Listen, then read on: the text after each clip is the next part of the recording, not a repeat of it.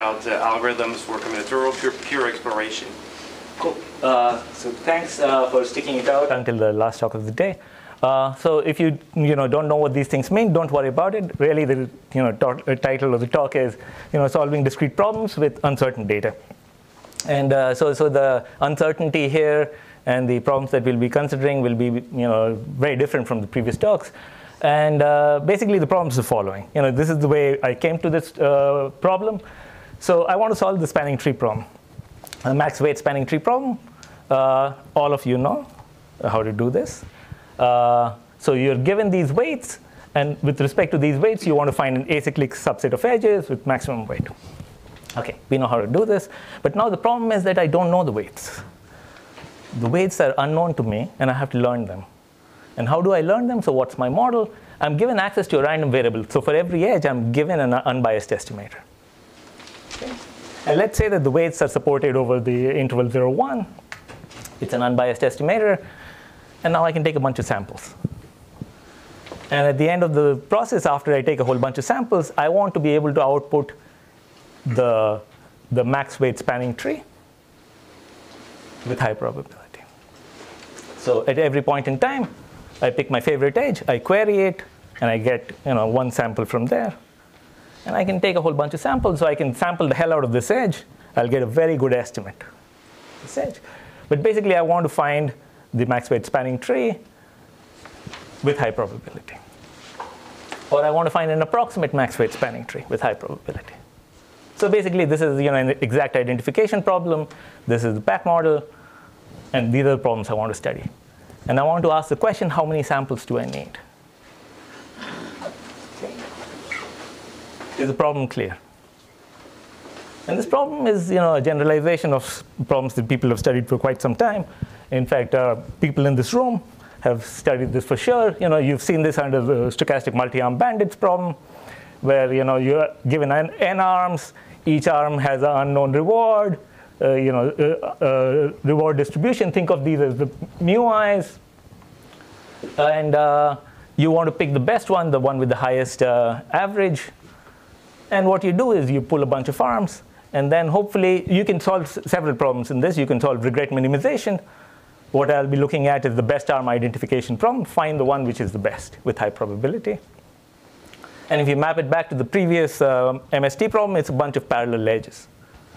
I just have two vertices, a bunch of parallel edges. And I want to find the max weight edge. Right? We're all happy with the problems, right? Quick question. In the previous case, you know which edges of 0 weight ahead of time? Is your graph complete or not? No, my graph, it could be a general graph, yeah. So there are some edges that are missing, and I know these edges are there, these edges are missing. Good. Of course, I could put in edges with mean 0 just to mess you up. But yeah, it's a general graph. Other questions?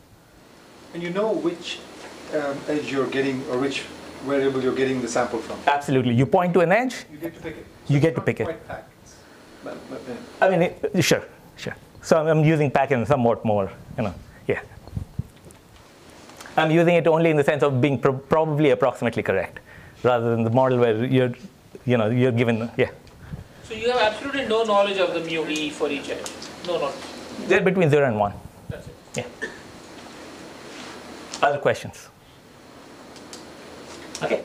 So this is the problem that we want to study. And of course, this problem's been studied for a long time. It has applications. You guys know about the applications much more than I do. And in fact, there are books, papers by people in the room. I'm going to skip over all that. Because for sure, I'm going to miss a whole bunch of references to you guys. OK. But I'm going to tell you about some cool things that, this is old stuff. Best arm identification. Just this multi-arm bandit thing. Best top K arms. Find the best 20 arms. Okay. And this is stuff that mostly prior work. This is the stuff that we were looking at, the combinatorial problem. I'm given some combinatorial structure. I want to find, if you haven't seen matroids, wherever you see matroids, just replace spanning trees. You'll be very happy. Matchings. So find the max weight matching. And then, a fairly general problem, which I probably won't get to, because I don't want to, rush through things. I'll give you a partition of n space, And I want to figure out in which part does this mean vector lie. So this is a very general problem. And we know some results for this. There's a nice open problem here, and I'll end on the open problem. But basically, let me tell you just a little about this. This might be bread and butter to some of you, but they're cool results, and we can extend these things. Well, I should have mentioned it right at the beginning. This is work with a whole bunch of people who used to be at Tsinghua: Jian Li, Mingda Chao, Li Jie Chen, and Ruosong Wang. Okay, good. Okay, so here is the simplest thing. Uniform sampling. I just want to find best arm, so I can just sample the hell out of every arm, and use the Chernoff bounds and the union bound. And basically, if I take so many samples, then I'll be very close to the mean. And then I'll find an epsilon approximate arm. So an arm which is within epsilon of the maximum with high probability. And all of you know how to do this, right? Right? Now, can you do better, is the question. And one thing that's known is there's a lower bound due to Manor and Tsitsiklis, and actually a bunch of other people, and I'm probably dropping some names here, which say the following. So the lower bound is kind of nice. It depends on these gaps that we've seen before, even today. So if this delta I is the gap between the best arm and the ith arm, then the lower bound says it's like 1 over delta I squared times log 1 over delta. So if I imagine that the gap between the best and the second best is epsilon, then it's like 1 over epsilon squared log 1 over delta, summed over all arms, so that's n. So this annoying, apart from this little n out here, we seem to be tight. Okay? I don't expect you to get this lower bound immediately, but it's not very difficult. In fact, I have a proof sketch later on. But this one should be clear. Please ask questions if something's unclear. We good? Okay. So of course, one can ask the question, can you get rid of the log n term? And out here, I was doing uniform sampling. I was just sampling each arm well enough to get a fairly decent estimate, 1 plus minus epsilon estimate. With uniform sampling, you can't do better. No surprises out there. You've seen this before. But here is this cool algorithm. Some of you will find this interesting. Here's what I'm going to do. I'm going to pull each arm. So I'm going to do this in rounds. I'm going to pull each arm mi times. I'm going to look at the empirical means, and I'm going to drop the lower half of the empirical means. And I'm going to, so I've half the number of arms. I'll do this until I have a small number of arms, and then I'll do just uniform sampling. Okay? And the reason why this works is actually very easy, and maybe I'll just sketch it very quickly. Okay. So let's say this is the best arm. And let's say that all the other arms, just for simplicity, are at least epsilon away from this guy. Okay? So once you take 1 over epsilon squared log 1 over delta samples, maybe 2 over delta, whatever, this arm's estimate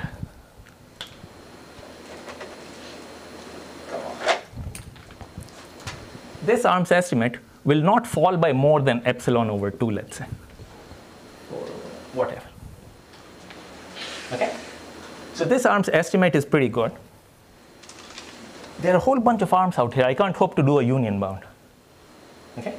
What's the probability that any fixed arm actually beats this thing? It's like about delta over 2 because of this kind of thing. Okay? So the expected number of arms that's going to beat the best one is about 2 over delta. Okay? So the probability that n over 2 of these guys beat this is only like delta over 2. Okay? Each one of these is going to beat this. Forget the 2's all over the place. Each of these is going to beat the best arm with probability about delta. So you expect about delta of these guys to lie above. The probability that n over 2 of these lie above is only like delta. Okay? So basically, this guy is going to lose out with probability at most delta in this round, He survives the next round. What am I going to do? I'm going to half the delta. I'm going to proceed. Did that kind of make sense? So, very simple idea gets you the right number of samples, which is, the total number of samples is n over epsilon squared log k over delta if you're finding the top k. If you're finding the top 1, that's log 1 over delta. It'll match the Manor-Tsitsiklis lower bound. It's a very simple, very clean idea. Oh, this one is due to Evandar, Manor, and Mansoor. It was extended to top k. And then there's been a whole bunch of work which has been trying to figure out exactly what is the right bound in the exact identification case. And this is the kind of mess that you get into. This is very close to being optimal. I'm not going to spend much time on this, but I've just put in the references. You can look it up, or I can tell you later on. Okay. So there's a bunch of stuff on finding top arms and top k. Was there a question? Good. Okay. Then maybe, how do you prove lower bounds? You prove these via, change of distribution arguments, as you might expect. And maybe I'm just going to skip over this part. It's actually, kind of simple, but okay. So let me tell you about how to extend these ideas to finding, let's say, spanning trees. So again, the same problem, you remember. There are means, and there are n objects out here. So in, usually we imagine graphs with m edges. Just think of these as n edges. The matroid constraints, as I said, matroids are spanning trees or extensions thereof. And so we had algorithms which work for general matroids, and these almost match the things for best k arm. And so here's the results you can get, and you can see numerically they look very similar. Basically n over epsilon squared log k over delta, which was the best thing for top k. And for exact identification, there's again some mess, but this mess is very similar to the previous mess, so I think we're okay. Okay, but here's the algorithm. I want you to take away the algorithm. It's actually very cute because it builds on this very nice idea of David Karger's. So how do you find an optimal spanning tree? There are many algorithms, but Karger's algorithm is one of the most beautiful. So here's what he says. I want to find the spanning tree, so let's just randomly sample half the edges. Okay? And recursively build a max-weight spanning tree on this thing. Okay? And now you can use this max-weight spanning tree on the green edges. So remember, the green were the subsampled edges. And I'll call these subsampled instead of sampled because I'm sampling for my learning thing, so I don't want you to get confused. These are subsampled edges. I build a max-weight spanning tree. Now I can drop a bunch of edges, which can never be in a max-weight spanning tree. Any suggestions on which edges I could drop right off the bat? Green edges for sure, right? But in fact, if there's some cycle, and this edge is the lowest weight edge on that cycle, I can drop it. Well, Tarjan's red rule or something like that. So I can drop a bunch of edges. And the beautiful lemma, and if I weren't strapped for time, I'd actually prove this lemma to you. The beautiful lemma says that the expected number of edges you'll be left with is only twice the number of vertices in the graph. I'm assuming that I'm sampling with 50% probability. So actually, let me prove this. It's so beautiful. I'm a little confused. You said you Please. sample half of the edges? I sample half of the edges. And then you have an oracle that computes max spanning tree? Recursively on that. So I wanted to compute max spanning tree. Okay. So I subsampled half the edges. Okay. And now I recurse on that half. Okay. So I subsampled half the edges. I use my own algorithm, as in Karger uses his own algorithm, to recursively build a max weight spanning tree on these things. But this might not be the global one, because of course, this might be the cheapest edge in the graph. You want this, but you didn't subsample it. So he built something And he can use this edge to throw away a whole bunch of other edges. Okay.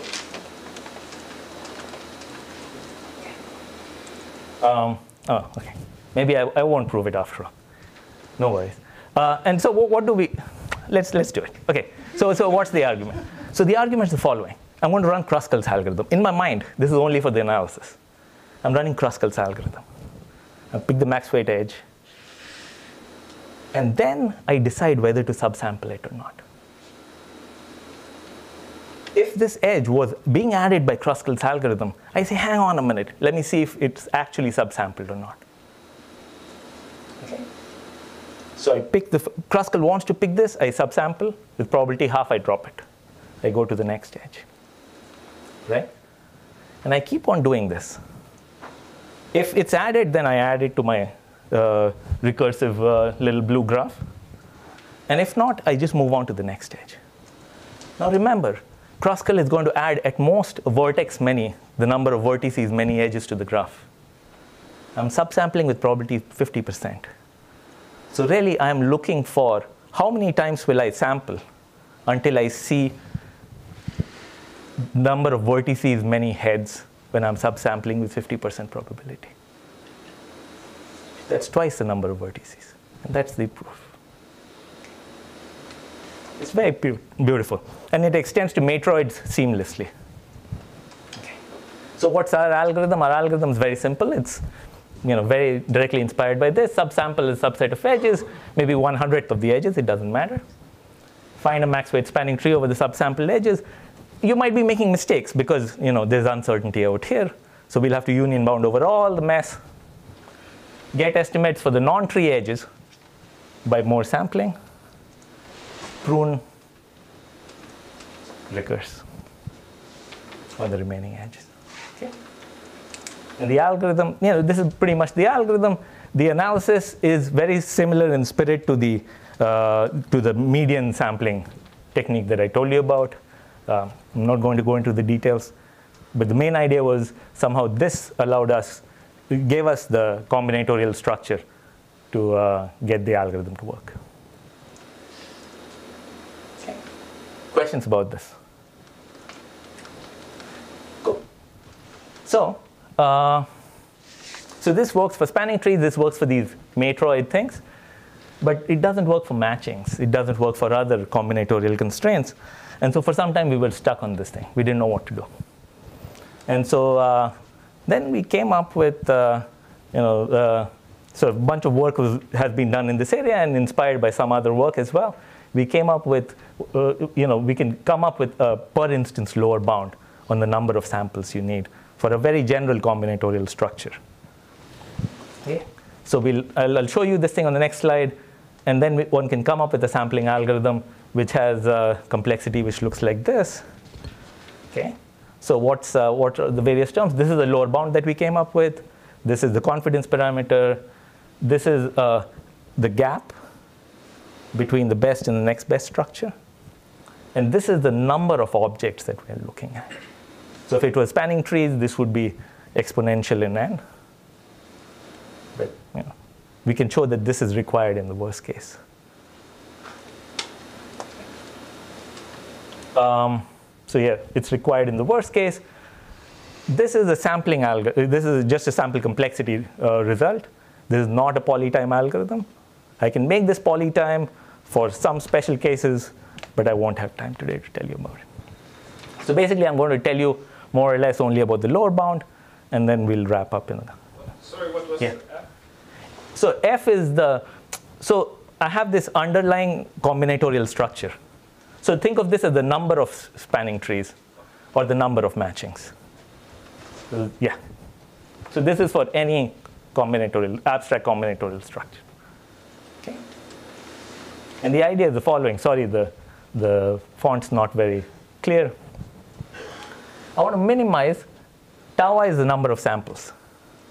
So I want to minimize the total number of samples I take such that if I look at the optimal and I look at its mean and I look at any other set and I look at its mean, then 1 over tau I basically, in the symmetric difference between these two sets, I must take enough samples. So 1 over tau I, this is saying that the tau i's must be large enough. And this is true for every set which is not the optimum. I mean, if it's the optimum, then this is a trivial bound. And this lower bound, so this is what we show, that any algorithm that succeeds with probability 1 minus delta requires so many samples and expectation. And the proof is not very surprising. Once you come up with this idea, the proof is not very surprising. Basically, you take any algorithm that succeeds with this probability, let ni be the expected number of samples that this algorithm takes, and then you show that this resulting solution, resulting values form a solution to this thing. And the argument is, again, a change of distribution argument. What happens if I change the means of these set of arms from this to this?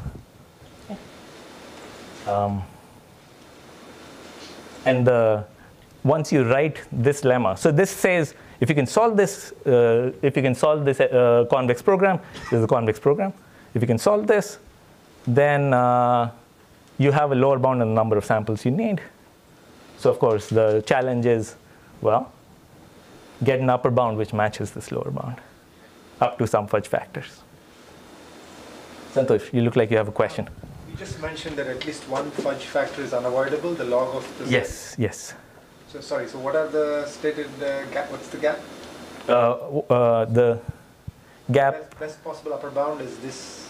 The best possible upper bound is this times this log f. And then there is the log 1 over delta, but that's essential. And there's some log terms that are coming. So your sampling bound is already optimal up to constants? Sorry. You stated an upper bound on the previous. Let me just go back. Good. So the lower bound is log, this is the lower bound, pretty much. Not the log f? And the and separately log f. I don't know how to multiply these two things together and get it, universal lower bound. Yep. Good. Probably can be done. I don't know how to do it. Okay. So I'll, pretty much telling you the challenges. This is the lower bound. I want an upper bound which matches this up to this log f factor maybe. How do I do that? Of course, I don't know how to solve the math program. Because the math program has these mu's and I don't know the mu's. Okay, of course, I'm going to guess in double, right? And this collection f may be large, so I don't know how to solve this in polynomial time. And that I can't do in general, but I can do it for special cases. Okay. So basically, this is the one thing. There's a lot of stuff here, but I'm just giving you a general idea of what the algorithm looks like. And the algorithm is, and the log f should give you an idea. The algorithm is going to eliminate suboptimal solutions. Not a polytime algorithm, clearly. So what do you do? There's some mess. If you only have one candidate remaining, you should make sure that it's good. You do some verification step. Otherwise, in this iteration, you're going to remove all the guys who are some epsilon r away from the optimum. How? You solve a convex program with this guess of epsilon r. You sample things accordingly. And you get rid of all the suboptimal solutions. At a very high level, the idea is very simple. There's some details, but this is, if you take this and you think about it, you should be almost much of the way there. Okay. Let's say LP. Maybe I'll stop with just mentioning this, the general problem. Okay, so the general problem is the following. I have Rn. I'm giving you a set of disjoint regions. And what I want to figure out is I want to figure out the region that contains the mean vector. How many samples do you need for this? So you can write down a lower bound. And the lower bound, again, looks like pretty much this previous one. because that was so general, you can come up with this. And the upper bound we know, and this is annoying. There's a annoying n cubed term out here, and this is the sort of, this is the one that bothers me the most. This n, some n term needs to be lost, but I don't know whether I need so many samples. So what a big delta and little delta? Okay. So little delta is the confidence. So I want to output something with probability 1 minus delta. Big delta is how far the mean vector actually lies from the boundary of one of these regions. Because if it's very close to the boundary, I would need something like this to get over that problem. So that's pretty much what we know. I don't know a better lower bound. I'd love it if somebody solved this problem. But that's pretty much all I have today. We talked about these, variety of problems, maybe too many, but hopefully some of these are interesting. There are natural questions all over the place, better bounds, efficient algorithms. So I don't know efficient algorithms for many of these settings. And in general, there's a whole bunch of optimization problems that we like to solve. If the data is uncertain, how many samples do I need to solve my problem? I'd love to be able to answer this in much more generality than I do right now. And that's pretty much all I have, guys. Thank you.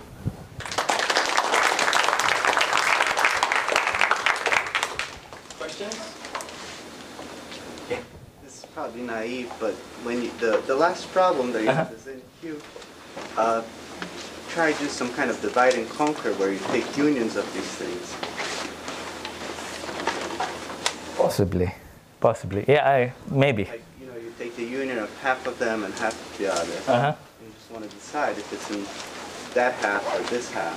Right. You just have two, so the n goes away. So n is the dimension of the space. It's not the number of these little pieces out here. Yeah. So out here, the dependence was not on the... It's the dimension. It's the dimension of the space. So are the Taught-K versions of the combinatorial problem? Does that make any sense?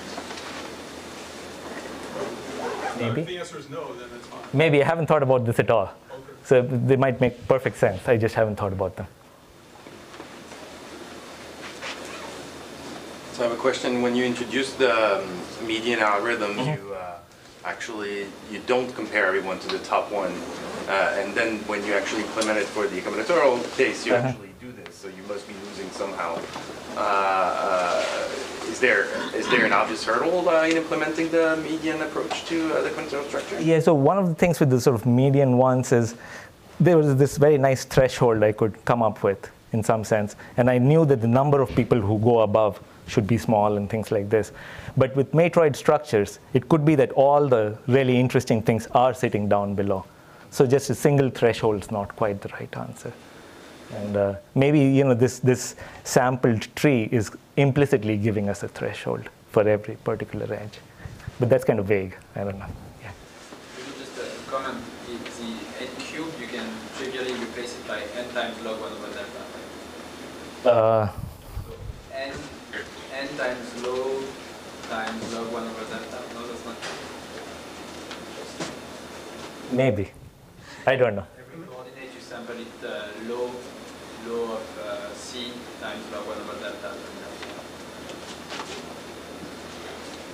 Log 1 over sort of capital delta. No. Delta is your confidence. Delta is my confidence. Oh, I see. Using just the trivial sampling approach. Possibly. Yeah. I mean, sounds about right. It's still very interesting. Right. Right. Like the n cube should just not be there. Absolutely. But that's a good point. All right, so we're a bit over time, so it's the end for today.